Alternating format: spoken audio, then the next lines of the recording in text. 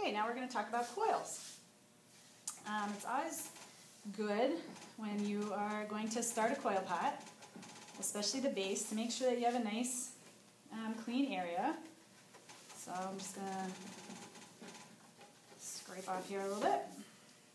Okay, you've got your wedged piece of clay that I happen to have in a snowball at the moment. It doesn't need to be in a snowball. All right, and what you're going to want to do, so you've got your chunk of clay that you've wedged for the day. You can rip off a piece, whatever it is you're going to start with. And we talked about this in class.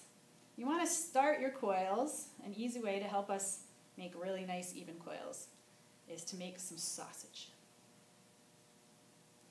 And we always laugh about this, but some good kielbasa can really help you make some nice coils.